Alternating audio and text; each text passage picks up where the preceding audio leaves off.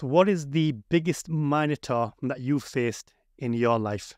Biggest Minotaur I have faced in my life, really kind of a bit weird, I think, for me, which is that the fear of having children who did not have a father growing up. Wow. I grew up having seen way too many of my friends grow into their teens and thereafter without having a father around, typically because that father had passed away, cardiac arrest, cancer, or what have you. And I could see the impact that had on my friends. And really from my late teens onward, I was like, if I ever have children, when I have children, whatever, I need to look after myself, like look after my health and be around until they hit adulthood at least. And so my eldest just turned 18 and it was a relief because 1 out of 3 is done. I've still got to be there for 2 out of the 3, but 1 out of the 3 is done. And then we'll see where that goes. But I think, it's had an impact on my lifestyle, on my diet, on my fitness, on well-being. It's actually an important part of my routine. Brilliant. I mean, that's quite deep to start off with. So we'll get into that in a bit more detail, but I'd like to welcome the audience to the Minotaur's Maze podcast. My guest today is Dr. Saqib Qureshi, who is the founder and CEO of Building Capital Inc., which is one of Canada's largest developers of student housing, having developed more than $100 million worth of real estate. More recently, he has founded an angel investment firm, having investments in multiple sectors and continents. Prior to that, he worked for HSBC Investment Bank, McKinsey Co, and the Dubai government. He has also authored 3 books, the most recent of which is called Being Muslim Today. He is also a fellow at the London School of Economics and has a PhD in International Relations and Epistemology. Dr. Saqib, thank you for being here and welcome. No, thank you very much for hosting me. Thank you so much. So there's quite obviously great credibility behind there. Is there anything I missed out in the introduction, or is there anything else you'd like to add before we dive deep into the conversation? Yeah, no, you missed one important piece, which is that I'm a master rich tea dunker. So I have a very good sense as to how long a rich tea biscuit needs to be dunked in tea for before it breaks or crumbles. So I'm pretty good at that too. Excellent, brilliant. So I've seen you on obviously LinkedIn now recently. You've started to create a lot more content now. And I think I saw one of your posts where you said, you've been building in the background for 30 years. And your friends encourage you to come out on social media. So what was the drive for you to get yourself out on social media? And what is the message that you really want to convey out to the world? The main driver of my coming out, so to speak, into social media, having been very, very quiet on it, was the realization that a whole new younger generation of Muslims in the West, in particularly the UK, Canada, and the US, had very, very few people to look up to, which might sound a bit pretentious, but then a number of people pointed out to me and said, look, Saqib, put humility aside, but you've actually done quite well.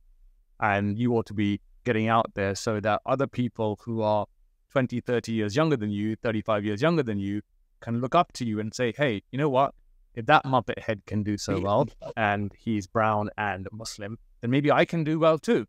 And so that was the underlying thinking, that I want to get myself out there so that, whole new younger generation of people grow up and can point to one more person in their community or one more person who they identify with and say, yeah, if that guy can do it, I can do it too, and that's really important. And I think I was very lucky because I had, 1 or 2 role models in my social circle to kind of look up to. I had 1 or 2 role models outside of my social circle to look up to, and I benefited a lot from that. And so why not kind of put humility aside a little bit and say, yeah, you know what? I don't really think I've succeeded in many things, but many people do. And so let's just put that out there and get people to kind of say, yeah, maybe I can be outstanding and brilliant way more than this person, but at least he's kind of shown me the path. That's interesting. So when you say you don't think you've succeeded, what then would success look like, or what would you need to accomplish to say, okay, I actually think I have succeeded? I mean, I'm not brilliant at anything really. I'm just like, there are a few things that I know something about, and that's pretty much it. And so, I've not moved the world. I've not changed lives for tens of millions of people. I do try to help out, and I do a few things now and again, but there have been so many more people who've done infinitely more than I have that this is very hard to kind of turn around and say that I'm a success story. But for some people, who are younger, who've not really got out there, it's just useful to have somebody at my age who they can identify with and say, look, if this character can do a PhD, if he can work at this place, if he can write that kind of book, then maybe I can do the same thing. And I think, the fact that my eldest son and my second eldest son have both written and published books is not because they grew up intrinsically believing that they were authors. They were like, you know what, if Papa can go ahead and do this, well, of course I can. So they went ahead and did it. Brilliant. And obviously, I'm sure you've had already an impact because we've been seeing the social media posts. So in your experience, and when you're obviously speaking to these, the younger generation, what are the biggest challenges that they are facing, and how are you helping with them? So the two that I can point to is our younger generation of Muslim people in particular is growing up on the defensive. They're having to answer that you identify with a religious faith, you are part of a religious faith which is violent, which is extremist, which is blah, blah, blah, blah, blah. Okay, so they're growing up on the defensive, which is complete nonsense because homicide per capita in Muslim majority countries is lower than it is in non-Muslim majority countries. Our religion lends itself very strongly towards peace and away from violence. And historically, Muslim fingerprints are not to be found on any of the world's worst genocides. Traditionally, yes, there have been some exceptions, but traditionally, Muslim polities, Muslim empires and countries have been averse to mass killing, mass slaughter. They just haven't taken on that cultural vibe. And so why our 20 and 15 and 25-year-olds are being kind of hit with, you must kind of defend yourselves against this accusation that you are part of a violent faith is wrong. It's like, so part of the reason that I wrote Being Muslim Today was in response to that. I was like, I want to feed our younger generation with hard intellectual horsepower so that when they are confronted with that, they literally, cut off those accusations really fast. So that's one thing I think which is very specific to younger generation Muslim people that we need to get out, which is that your religion is not violent. Historically, it's not been violent. And in a contemporary sense, believe it or not, Muslims are less violent than non-Muslims. Those are simple facts. The second thing I think that, which is much more generic to the generation than it is to our religious community, is self-belief. Like there is a lot to be said in adopting a bloody-minded mindset around, if I want to do it, I'll do it. I don't need the qualifications. I don't need this. I don't need that. I don't need excuses. If I want to do it, I'll do it. There's a lot to be said for that attitude, which is sadly missing. It's missing. It's not there. People need to embrace that spirit. And you say, fundamentally, the key determinant to any material success, any functional success, is attitude, persistence, drive, determination, self-confidence. I can do and I will do. Again and again, I've seen that succeed. It's not a question of intelligence, not a question of networks or money. If you want to do something, you'll do it. I'm not a particularly smart person, and yet I think I've done a lot of the things that I wanted to do. So if I can, many others ought to be able to move into the same line of thinking and say, yeah, you know what? I want to do this. Whether I have what it takes, whether I have the money, whether I have the network, whether, all of that's irrelevant, really. It's like very secondary. It's like, just go ahead and do it. So number one, this theme about we should not have a younger generation being brought up on the defensive. That's just completely unacceptable. It's wrong. It's intellectually bankrupt, not good for our younger generation, and it's part of the reason I wrote Being Muslim Today. The second angle to it is much more generic across a generation, which is, stop doubting yourself. Stop filling yourself with self-doubt. Go 100% forward, not 90% forward and 10% back.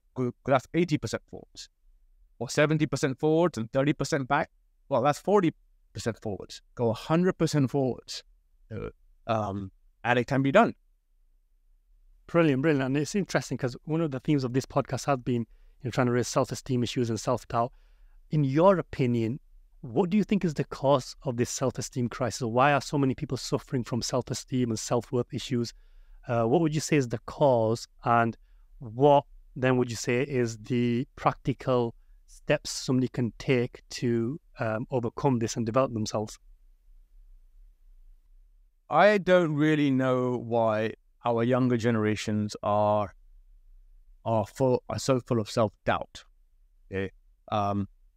Whether it's a function of social media and media continuously reminding you of what you don't have and what you lack, or whether it's friends and family kind of looking at you when you want to do something which is beyond the orthodox and kind of saying, well, that's risky, or you can't do that.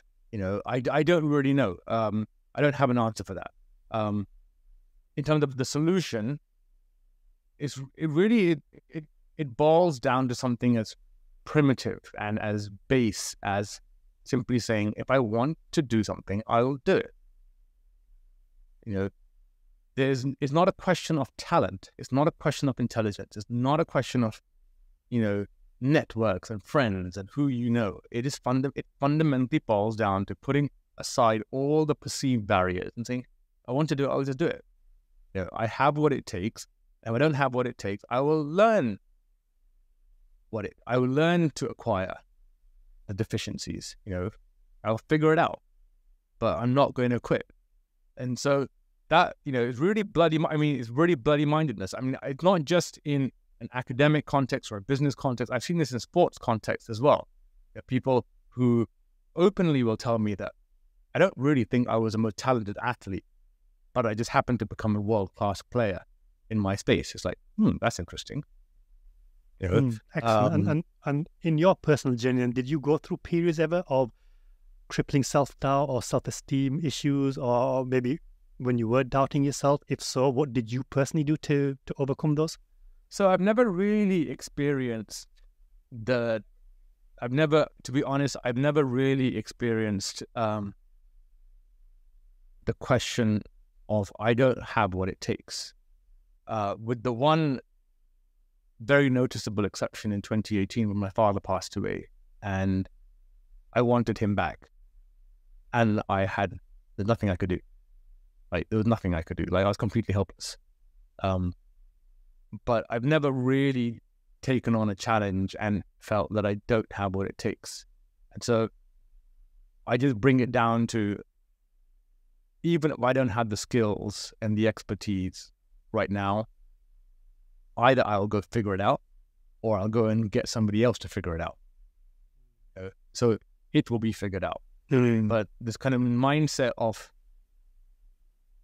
I don't have what it takes, I've just found kind of pointless, to be honest, because I think we have much more capacity and ability than we'd like to give ourselves credit for. And sometimes I will say to people, imagine that I put a gun to your head. And now I'm giving you this task. You've got 4 days to get it done. Will you get it done? Yeah, you'll get it done. I've just had a meeting with 3 people actually first thing this morning at 8 a.m. where I outlined a bunch of things that we needed to get done. I was told, well, that'll take too long. I said, well, no, 7 days is maximum that we're going to get this. And eventually everybody was like, yeah, 7 days is enough. 7 days is enough. And it's the kind of thing that not that I learned this from Steve Jobs' books, but a couple of biographies of his that I read, and I just noticed that he would go into meetings and tell people what he wanted them to do, and quite often they'd say it's impossible, and at the end of the meeting they'd change their mind and say, yeah, we'll do it. How is that possible? I didn't really know. It's like, But, it's fun. I mean, I think that it fundamentally boils down to putting your mind to something and putting doubts aside, because doubts won't ever help you. They just drag you. They slow your motivation. They slow everything down. If you go in carrying doubts, you're killing yourself. If you go in with the sense of, look, I don't really know how to do this, but I'll go bloody figure it out, I absolutely will figure it out. Because if we can get a person to the moon using less computing horsepower than in my iPhone in 1969, then I'm sure we can figure out the vast majority of objectives or goals that we are contemplating for ourselves. No, I love that, and I think it really relates to something you put content out on LinkedIn, in that it's a good thing to be thrown into the deep end. And maybe when you were working for the Dubai government, you were thrown into deep end for quite a few projects. And I suppose people today aren't thrown into the deep end, or they're not willing to be thrown into the deep end. And if they are, they just give up straight away. But in your experience, maybe you can give us a story of when you were thrown in the deep end. Why is it important to be thrown in the deep end? And why does that make you maybe act in a different way? Or maybe you've got so much to do that you don't have time to think and to doubt yourself. You just got to act on it. What's your kind of experience on that? No, you're right. I think one of the characteristics about working in the Dubai government was essentially people being given extraordinary responsibility to do bits and pieces which otherwise they would never have had the opportunity to undertake. And it really, I mean, my experience in Dubai really forced me to shift gears around, what was possible. I mean, I kept on seeing again and again and again people who, on paper didn't have what it takes, no qualifications in a certain space, no technical expertise, but being given phenomenal responsibility and just doing an amazing job, and the thing was that they were told to figure it out. They were just told to problem solve as you go along. When I moved out here to Toronto, Dubai's metro system was peanuts. It was like maybe one line and a few stops. And now, 14 years on, it's much more sophisticated than the one we have here in Toronto. And that's been around, the one over here, for decades, because this is kind of, let's get things going. Let's move. Let's not worry about what we're not capable of, because we'll go figure it out on the way. And I think throwing people in the deep end forces people to kind of take on bigger challenges. I mean, you're not gonna grow if you're doing sedate, plod, very easy work. You will grow when you're out of your comfort zone. And what better place to be than somebody telling you, okay, you've got no idea what you're doing. You've got no qualification in the space. Okay, you got a couple of weeks to get this job done. When you're like, okay, rapid learning, rapid growth, opportunity to kind of feel your new contours, your inner contours, and kind of pushing them a little bit more. And that's quite enjoyable. There's a real exhilaration from delivering what you thought you couldn't deliver. Like, there's something quite fantastic, because that also, by the way, cultivates this notion of I can do. Because once you do it once, then you can do. Like, I still remember a conversation with my late PhD professor, Christopher Coker. And we sat down and I said, I've got to get this done in 3 years, maximum. And he was like, no, you can't get it done in less than 5. It'll be a real struggle. And I said, no, we've got to get it done in 3. And we had the kind of bickering contest, which I still remember in his room. I still remember the little bust of Stalin that he had over his shoulder as I was talking to him. And then eventually I convinced him to outline to me what would have to happen in 3 months and 6 months and 9 months and 12 months in order to get to that eventual target. I did it in 2 years, 9 months. Not because I'm particularly smart, not because I'm particularly well read. It's just like, you put your mind to it and say, okay, this is the deep end.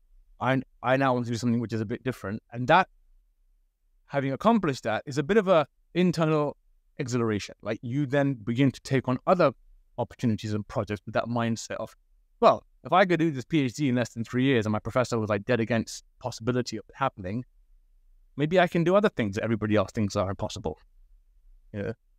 And so putting yourself in the deep end and kind of pushing ridiculous, well, seemingly ridiculous goals. And even if you don't get them, but get really close, that in itself is like, whoa, I can. I have more capacity, more potential than I was giving myself credit for. Brilliant. I love that. And were you thrown in the deep end during your corporate career, or was it when you delved into the world of entrepreneurship? And the reason I asked that is, obviously there's a lot of talk these days about quiet quitting and people being burnt out. And it seems that stuff in the corporate world or corporate careers is people are not thrown in the deep end as much anymore. And although obviously some people are overworked, and so they're given easier tasks and less responsibilities, and therefore they never have the experience or never get to develop themselves by being thrown in the deep end. What was your experience? Was the deep end for you during your corporate career, or was it post? No, I think you hit something spot on. Being employed doesn't easily lend itself to growth. I think my experience in the government in Dubai was a bit different, but certainly if compared to the work at HSBC and McKinsey, you weren't quite in as much as the deep end. I think I learned an awful lot in investment banking, and I learned an awful lot more, I'd say, when I was at McKinsey. But in terms of growth beyond that, running my own ship, starting my own ship, running it, there's no two ways around it. It's like phenomenal growth curve. And now what I find, having run this ship, is that there is a part of me which wants to do other interesting things because the learning curve has become a little bit plateaued. Hence, my first book, then the second and the third, on very different topics. That appetite to grow and learn and want to keep pushing boundaries. So I wrote a book on strategy, and everybody's like, well, what are your credentials in strategy? Well, I don't really have that much, so I'll still do it. Wrote a book on democracy. Again, no obvious credentials, but I wanted to write one. I wanted to research and analyze and put some thoughts together. And again, on Islam, so you have people questioning, okay, what are your credentials in Islam? And I'll be like, you know what? I don't really know if I have any, but I've got 1,000 source notes, a lot of reading done here. I think I produced something interesting. The publisher likes my work. Got some great blurbs and reviews.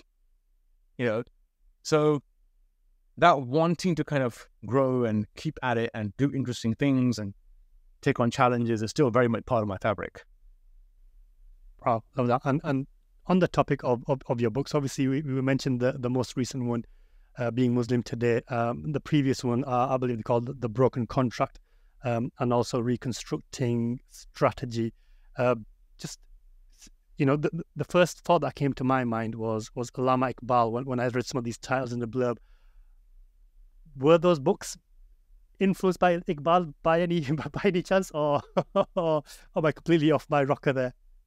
I'm a big fan of his work in Islamic.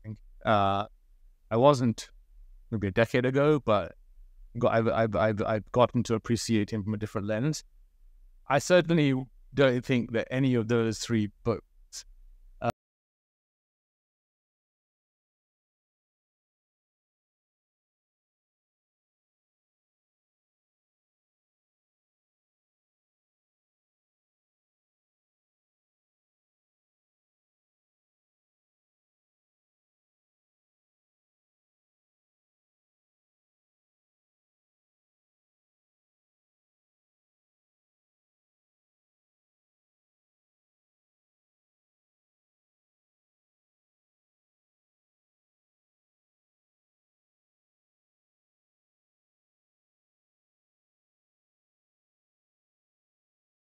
I've read that book. I mean, I've got two versions of it, and I can say it is by far the most difficult book that I have ever read, and it's been very difficult to understand. And I suppose the reason why I thought you drew inspiration is because, I think the quote is self-identity is the prime strategic directive. And obviously one of Iqbal's key concepts is the concept of hoodie and self-identity and self-expression. So that's why I thought there was a correlation there. So when you say self-identity is the prime strategic directive, what does that mean? So how you choose to see yourself in the cold light of day, in the mirror, without pretense, has a fundamental impact on then how you see the world and how you see your role in it. So very simply put, if you self-identified as not good at mental arithmetic, that is going to have a profound impact on your ability to effect mental arithmetic, to do numbers in your head, your willingness to do them, your sensitivity to a world around them, which is why it's so important for younger people to not doubt themselves. Just don't go into this universe of I am not good at, particularly at a young age. Just don't go into that universe. It's just debilitating. And so self-identity it doesn't just play out with individuals, but organizations and countries as well. So how a country self-identifies has a profound impact on its policies, domestic and foreign. And we see this again and again. I'm not saying that the self-identity needs to be accurate, but it needs to be honest. This is the way we see ourselves, rightly or wrongly. This is the way I see myself, rightly or wrongly. My honest self-perception has a big impact on what I choose to do and the universe that I see. Wow, and I love that. And sticking to that, then, I mean, this probably links to the two kind of causes that you were talking about. I suppose for the Muslim community today, is there maybe a self-worth or self-doubt issue because there's almost a cultural crisis in terms of identity? Are we, for example, British Western? Are we Muslims, or are we basically confused about what our identity should be as Muslims in a Western society? And back to the works of Iqbal and some of the other thinkers at the time, Dr. Muhammad Asad, for example, they were warning people at the time, saying, yes, we need to learn from the West in terms of technological advancement, but we cannot adopt the cultural thinking mind of the West. Is that an assessment you would have as well, or what's your take on that? I'm not entirely convinced that there's a crisis of identity amongst Muslims in the West. It's perfectly fine to be of the West, to be Muslim, to be South Asian, to be a fan of Tottenham Hotspur and a fan of rich tea biscuits. It's perfectly fine to have all of those identities. I don't really see much of a contradiction between being a Brit and being a Muslim. Yeah, I've never felt a real contradiction. There is space within the UK, within the British self-identity for Islam and for my interpretation of Islam and for my being Muslim. So I don't see a contradiction there. And I think the other thing that goes through my mind as you make your comments from Professor Asad is really this notion that we can segregate Western thinking from Muslim thinking. I don't think we can. I think the two actually are so integral to each other that it's de facto impossible now for Muslims to turn around and say we can extrapolate Western ways of understanding from Islam. Let me just give you a very, very small example. You keep hearing about this science of hadith. Science is based on essentially empiricism. Empiricism, as we know, epistemologically is very, very faulty. And the reason we keep harping on about science of hadith is because science in the Western mindset has a particular benchmark. It's like the supreme, if it's scientifically proven, which completely ignores the fact that science doesn't really move incrementally. It moves through revolutions. And so you've got this absurd situation that Muslims are going around talking about the science of hadith, not realizing that the entire epistemological foundation of science, empiricism, is, for want of a better term, bankrupt. And it's not just in the more contemporary setting that I can kind of talk about this, but right the way from the earliest centuries, Muslims have been engaging non-Muslim communities. I mean, theology, for instance, and philosophy came into Islam by way of questioning that took place by Christians of early Muslims. And then later, having started essentially as a spiritual religion, there was a move towards a more theological and philosophical religion, which eventually became a more legalistic religion. You know, how do you pull back all of those tiers? I don't think you can. I don't think anybody alive today can see a Quranic document in the same way that somebody from the 8th century would have. Because the subconscious and conscious meaning-making mechanisms have changed so wildly. You know, we look at the world through a remarkably different lens than people did in the 8th century. And in the 1400 years of our religious changes and pathways and divergences, we've picked up nuances. And the same thing for the West. I mean, you go to St. Paul's Cathedral in London, that is an Islamic building. Sir Christopher Wren openly talked about his debt to mosques for the dome. Look at Westminster Cathedral, heavily influenced by mosques from Syria, heavily influenced. You know, the national French symbol, the fleur, comes straight from Islamic sources. Newton's 3 principles were well established amongst different Muslim thinkers and writers well before he was born. How do you begin to split the two when they've literally grown up together? I really don't think you can do that. I think it's a bit of a mistake to assume that we can arrive at an Archimedean point of pure knowledge, of pure objectivity, because I don't think we can. Objectivity is always subjective. You know, the glass in your hand is simultaneously a glass as it is a weapon, as it is a collection of molecules, as it is a collection of magnetic forces.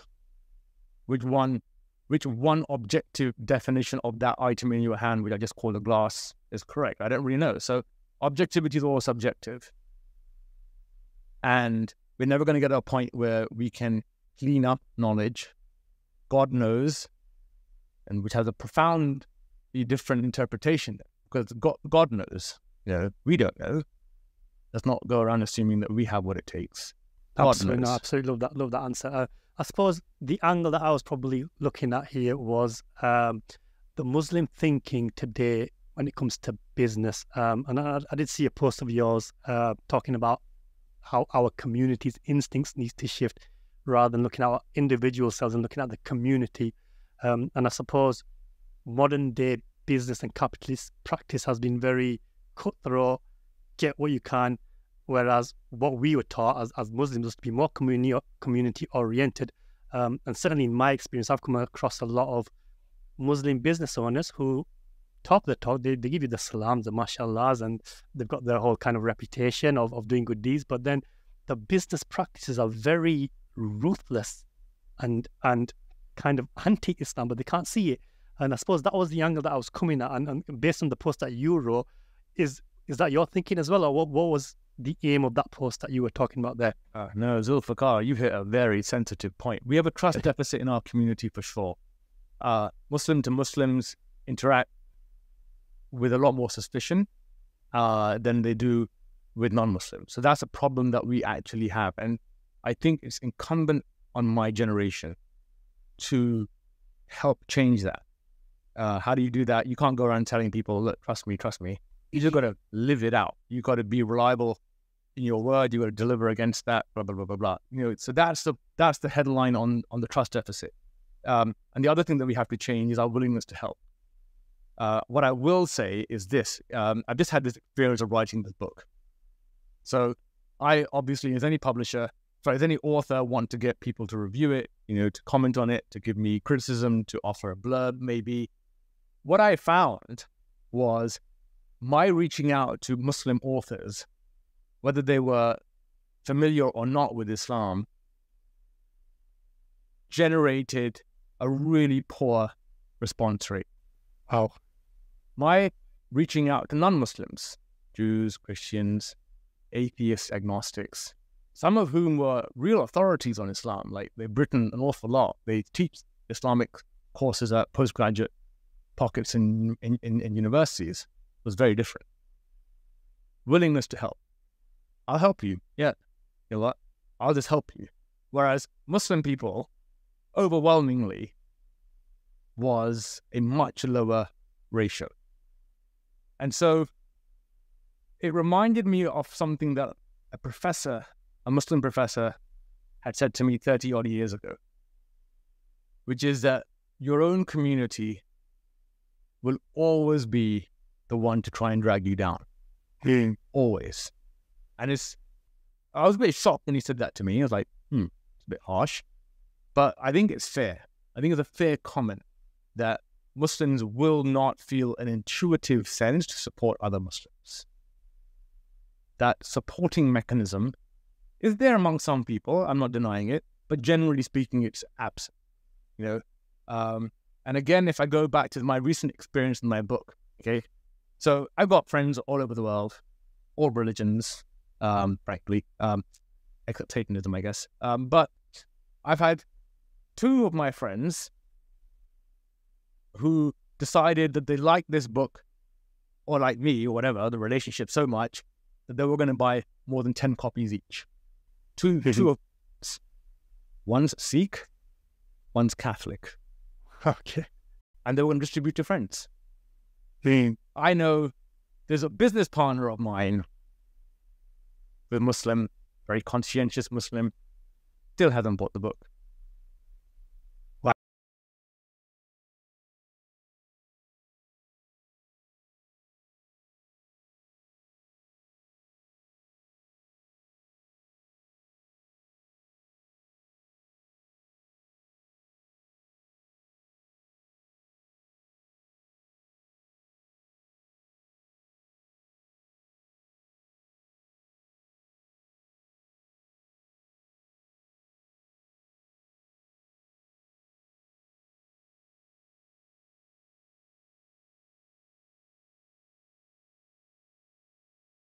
Important to you get communicated that people resonate with them. They say, yeah, you know what? We've got to help our own community because we're being completely messed around with because we're not doing it. We're not intuitively there. We are intuitively there to bicker, criticize, and drag people down. And that has got to fundamentally shift because otherwise, genocides happen. There's a direct relation between our inability and unwillingness to work for each other, to help each other, to have that instinctive, I want to help you. Tell me how I can help you. Okay. And what's happened in Palestine. And it's just like shocking that people can't see that. It's like shocking that you can't see how your unwillingness to help other Muslim people as an intuitive, instinctive response, how that does not get translated into a genocide. Of course it will. Because you have no representation in British politics. Why? Because you never bothered working together. Why? Because you don't want to help each other. Why? That's your problem. And that's not an easy social cultural shift to undertake. It's not easy. It's not undoable. It's achievable. It's being worked on by some people, and I'm happy to be part of that community. It'll take time, but it's a monster of a task. And what would you say is the cause of that? Like, why has it got to this stage? Like, is there an emotional immaturity? I suppose, for example, like when we talk about the state of Israel, it came into existence in 1948. At the same time, the state of Pakistan came into existence, and Pakistan was supposed to be an ideological state as well. But that kind of went into a different direction because the state of Israel had people working together within the community, when it came to Pakistan, it almost had people going their different ways and trying to be the big boss and trying to screw other people over. And that was on the macro level. But the same thing seems to be happening on the micro level. So even like basic business around the streets in the UK, you see one person will open up a chai shop, for example, and then instead of supporting that one person, there's another 10 competitors on the same road. Like, what do you think is the cause of us being so mistrustful within the community? And I know you mentioned that there's some schemes out there that are trying to change it. What is the way forward? How do we actually change this mentality? And it's probably going to be a generational or two shift. But what are the practical steps we can take to change this? Yeah, it's a huge question. It's a, it's a massive question. The steps that we can, I don't know how we've gotten to I don't know how we've gotten to where we are. Like, I really don't understand why that intuitive, intrinsic wantingness to help other Muslim people is absent. So there's a piece of, I don't know. Okay. What I think will help, though, is if people like me, if we put our foot out there and get out there and try and help others. I've been, to the best of my time restraints, I do try and help other Muslims intuitively. I feel that from within, okay? And I want to keep doing it. And hopefully, if I do it, with 100 people in a year, then that 100 will marginally shift its understanding, and I'll maybe remind one or two, particularly those who I've invested a lot more time with, and I'll say, look, you know what, I'm just letting you know that I'm doing this for you because of you're part of our community. So when somebody else turns up at your door in 5 years' time, asks for help or guidance, I don't want you to forget what I'm doing for you. I'll occasionally mention that because I think it has a ripple effect. At the moment, my major kind of piece around this is that ripple effect. The other thing that, working with a bunch of people in the UK, so, it's early stages, trying to put together kind of a more cohesive, coordinated approach for the Muslim community. Yeah, that's being worked on, and there's going to be a huge challenge to overcome around the trust deficit that Muslims would throw at us, as and when bits and pieces materialize. But all we can do is just to keep at it, and eventually, God willing, there'll come a tipping point where enough people will say, yeah, you know what, maybe I should trust these people. Maybe it's the right thing to do. Maybe they're worthy of that trust, and hopefully take things forward. So unfortunately, I don't have hard, concrete answers for why we're in this mess. I don't have, a magic key to kind of unlock it as much as I would love to exercise that. But I'll just say that, if enough people continue being helpful and wanting to help in our community without expectation of return, at some point, I am maybe naively optimistic, but I'm optimistic that it will catch on. No, brilliant. And I suppose, do you think it's maybe a self-esteem or ego issue? Because there's so many that do want to help, but when it comes to commercials, in my experience, this is what I've noticed. So there's been a lot of people, they're willing to help, they want to do something in the community, they want to help. So if you approach them from a place of, I need help, they're willing to help you. But the moment it becomes a business transaction, it's like a flick just gets switched, and they become a completely different person, and they don't realize it, and they think they're completely fair and whatnot. But even with all of these initiatives, it's always this ours initiative, come and join it. But the moment it's like, come and join ours or come join a different one, it's like, no, we want to do this one. And it's almost like we want to be the leaders, we want to be the pioneers, we want to be the change makers, and we kind of like want that status and that accolade. So do you think it's an ego issue, or still don't know? So certainly my experience among Canadian Muslims, because I live in Toronto, and I have one foot in London, one in Toronto, I will say that the Canadian Muslim community is dominated, or the activism is dominated by the kind of look at me crowd. You're absolutely dominated. It's like they're obsessed with wanting to be validated, using Muslim activism as a platform for that purpose. So they will, if you ask them to sit in a car journey for 4 hours to go visit Ottawa and have a handshake with the Prime Minister and a 20-minute conversation about Muslims and a 4-hour journey back, there's a long lineup. There's a long lineup of people willing to take out a full day. Okay? Does absolute crap all for the community, but there's a long lineup. Professionals, professors, surgeons, they all turn up. You ask them to dedicate an hour of their time to actually making a difference, and there's no kind of handshake, there's no applause, there's no photo op. Wait, what just happened, man? They just all went, where did they go? And so my experience of the leadership, the activist crowd in this country at least, has been incredibly disappointing. It's just not interested in impact. And I'm not really fundamentally interested in doing this for my own personal credentials. Like, I don't really feel the need to add anything more. I mean, I am content with what I've achieved. It may not be a huge amount. I have a PhD. I've written 3 books. I have a business. I have a fellowship at the LSE. I've written in the Financial Times and the Independent. So at least in terms of the things that I want to do, I'm reasonably happy. I don't need any more credentials. But I think kind of leveraging on this activism purely so that you can be seen and you can put a selfie on your Instagram and blah, blah. Yeah, there's a problem for sure in this country, Canada. In the UK, I reserve judgment a bit because I haven't spent as much of my energy and time in that community. But for sure, we have a problem. We have a problem with people who just need to be validated. Look at me. I'm really important. I'm so important.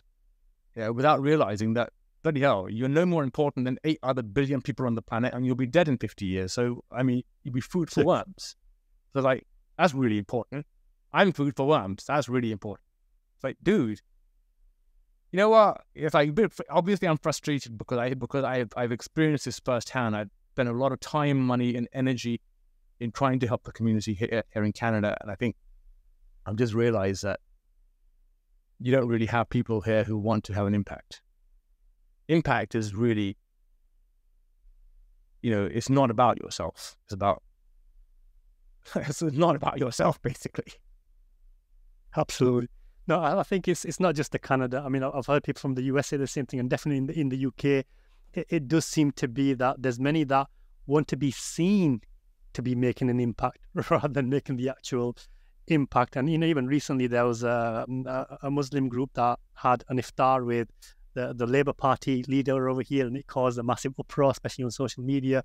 And it seems like we're ready to shoot people down, and without understanding what the context is or anything.